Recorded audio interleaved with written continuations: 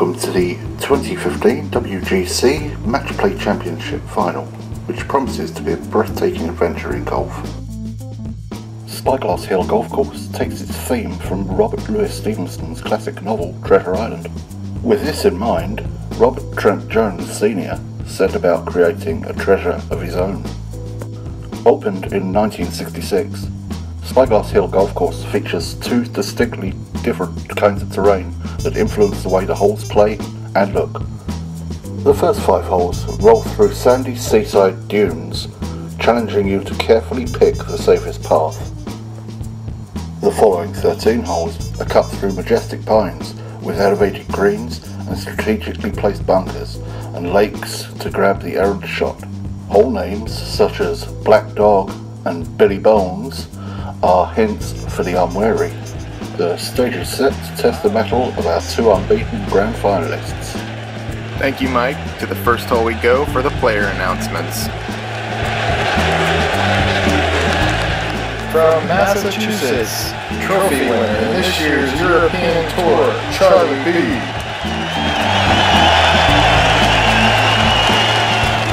The challenger from Nottinghamshire, England, Steve Sullivan. The day of the championship final dawns with conditions calm. The course presents its greatest challenge so far. The greens are stemping at 12.5 and the tournament committee has chosen its most diabolical setup of the event so far.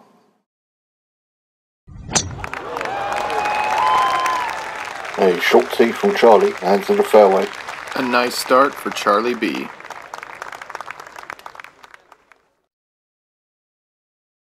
Steve's tee shot.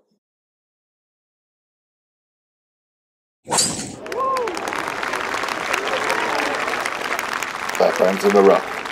That's going to leave a tough second shot for Steve.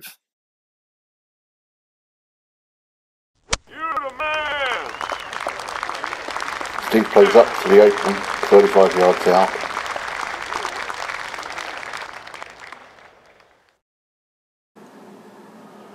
Charlie.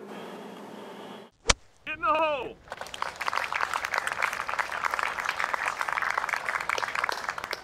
Charlie B with a nice second shot. That'll leave him 17 foot for eagle and a chance to take the hole.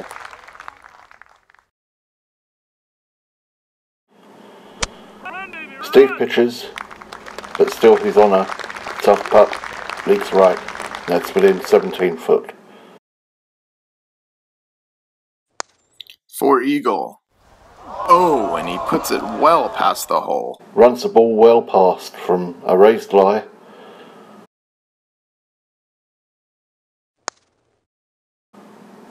Oh, and that's a 3-putt opener from 6 foot. Steve.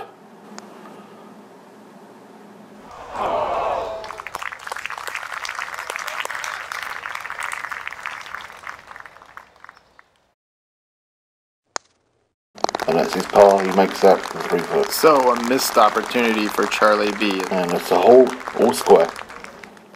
Hole 2 is the menacingly named Billy Bones, the par 4.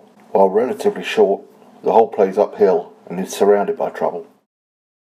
And he plays a 3-wood up the right side. Oh, but that takes a nasty bounce. And that's in the dunes. Steve, a bit more conservative, he takes a 5-wood. And he sailed that one up the centre of the fairway, favouring the left side. And that's an excellent tee shot. That holds 102 yards out. A great opportunity for Steve. 102 yards, but raised green 10 foot, 11 foot above the player's head.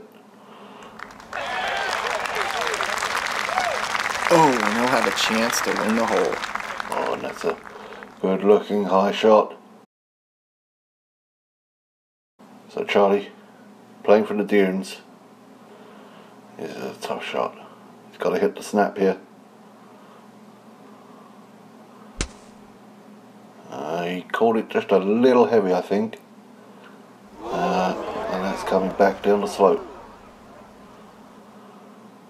Got some distance, but more to do. So Charlie with the chip, flag well above his head, and that's on. Oh, but it's stopped up pretty quickly on that green. Now Steve, 13-foot putt, just a little left to right. And just touches, and that's in for a birdie. Great putt. Steve Sullivan is 1 up. On to hole 3, named the Black Spot. There's a spectacular view of the Pacific Ocean from this elevated tee, which, in the absence of wind, makes the whole place shorter than its yardage. The green is deceptive, sloping from front to back. And he hits a 9-iron. That's a higher shot. It's a very small target, very difficult. And that's on the green, but some distance from the hole. Charlie B with a 9-iron. Oh, and he likes it.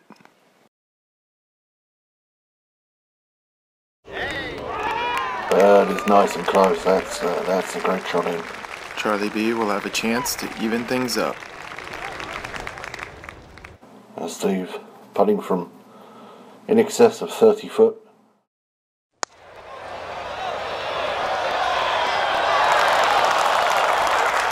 Oh, it's a very nice putt for pace. Just finishes below the hole. Now Charlie, he has an 8 to 9 foot breaker. We've all set that one home through. That's a birdie.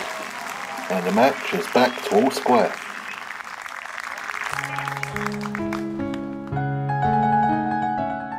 Hole number 4, the par 4, Blind Pew. Robert Trent Jones Sr.'s favourite par 4 because of its options. If the pin is at the back, the favourite approach is to play to the right side of the fairway. If it's in the front, the left presents a better angle.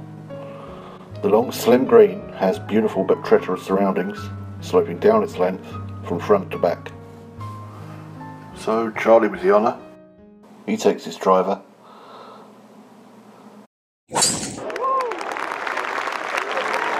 sailed that out. Into the right side of the fairway. Hope you've got a good angle for attacking the flag.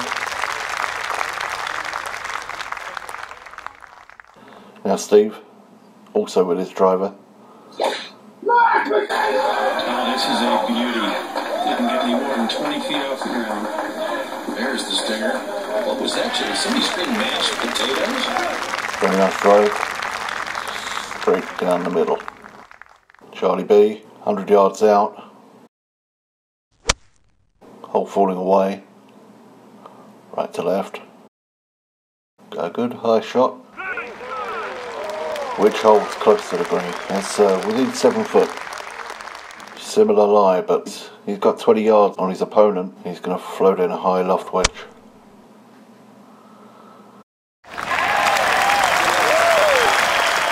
Right around the hole. 2 great shots in.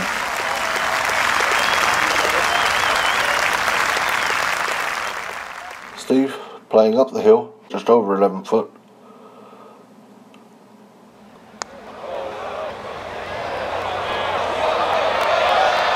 Oh, great drive for a birdie. Now Charlie's tougher putt. It's a hard breaker, left to right breaker, 7 foot out. And that's in the hole. 2 great birdies on that hole from both players.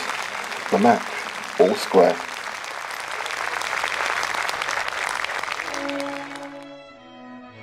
Hole 5 is the second of the par 3s, named Bird Rock. A straightforward par 3, well guarded by 3 deep pot bunkers in the front and a hidden deep trap to the right.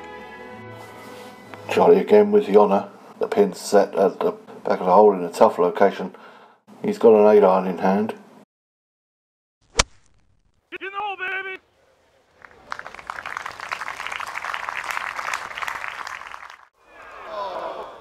Charlie's ball is through the green.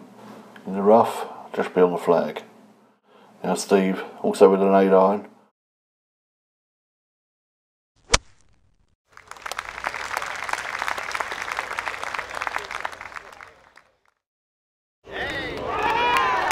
That's held the green within 8 feet. A great shot. Charlie chipping from the rough behind the hole. That's a good touch. Now Steve for the birdie. And he rolls that home. A birdie for Steve on hole 5. Steve Sullivan, 1 up. Hole 6, pole 4, named after the character from Treasure Island, Israel Hands. The character of Spyglass Hill changes from this hole onwards as a climbing tee shot enters the Del Monte forest. And it's Steve with the honour. He takes a driver.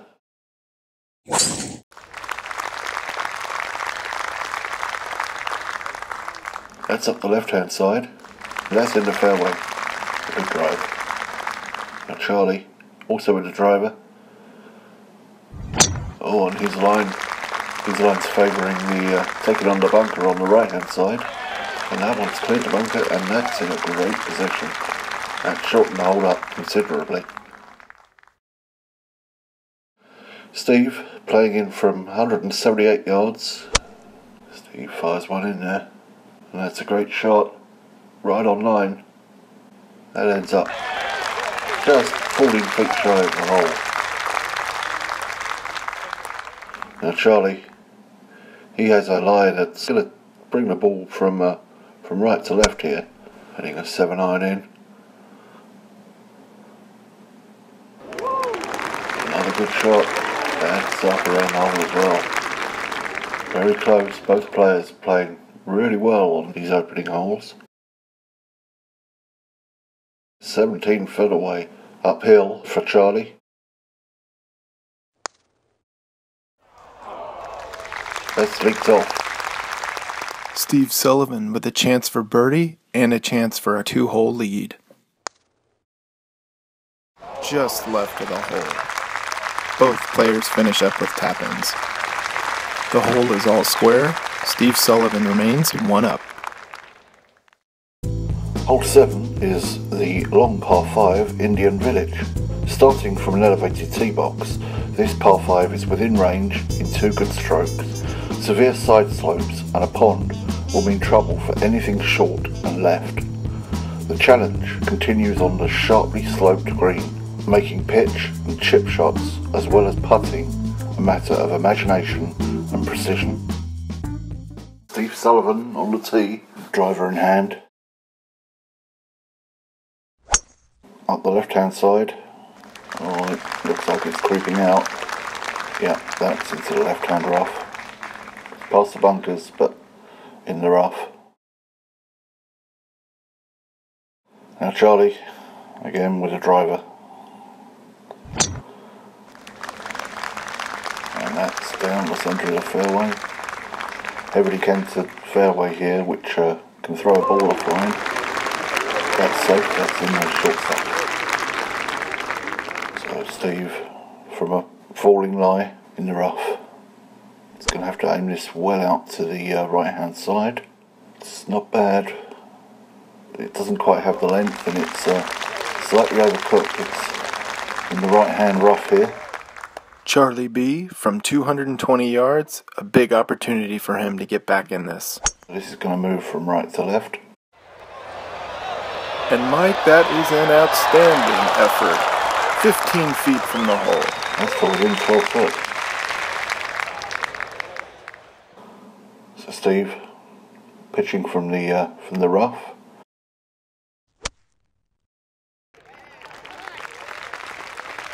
He's pitched up and that's rolled out to an acceptable distance. It looks to be below the hole. it's Steve to putt first. This is from 12 feet for birdie. Oh, and that just breaks slightly from the right to left, and that's past the hole. Charlie B with a good opportunity here and a chance to even the match. For eagle.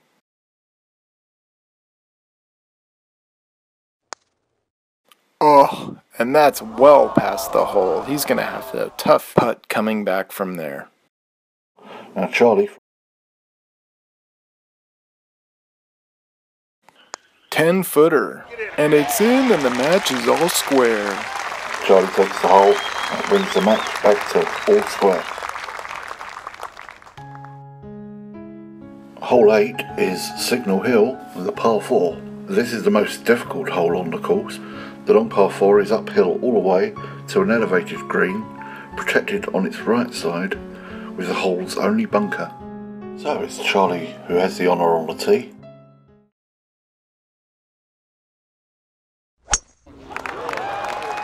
And that's a big drive.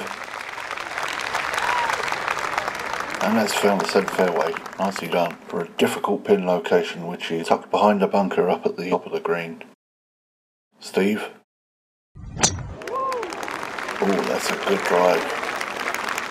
And Steve's ball is in the centre of the fairway. Both players looking good. It's Charlie to play first. He has a pitching wedge here. And this is going to move from the left to the right.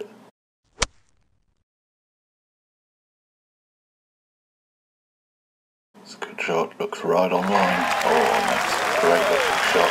Oh, and that's checked up beautifully. Mike, that's the shot of the day. That's to within 1 foot.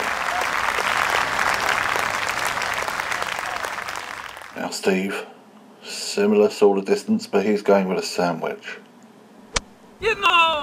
Oh, could be a tactical shot here. Steve's playing out well to the left of the flag. Hoping to get a bit of check on the ball, which it does. Steve with a putt. This is coming in from 20 foot downhill. He starts it rolling. It's right on line. Oh, and just comes up to the left-hand side.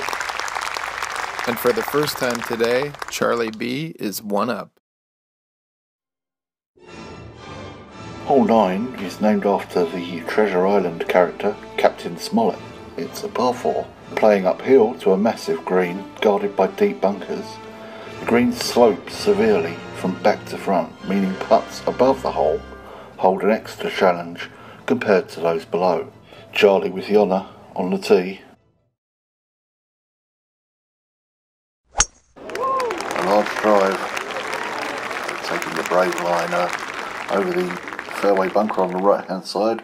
That's sailed well past the nets, nicely in the fairway. Steve on the tee. He hits his drive into the centre of the fairway. A nice tee shot for Steve Sullivan. Charlie to play first, 9-iron in hand. And that looks good. Oh, he hit the pin.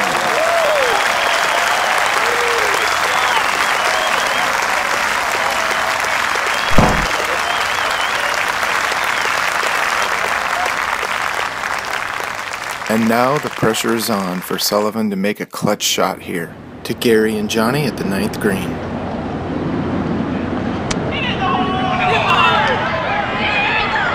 Johnny, that's better than most. How about in? That is better than most. Better than most!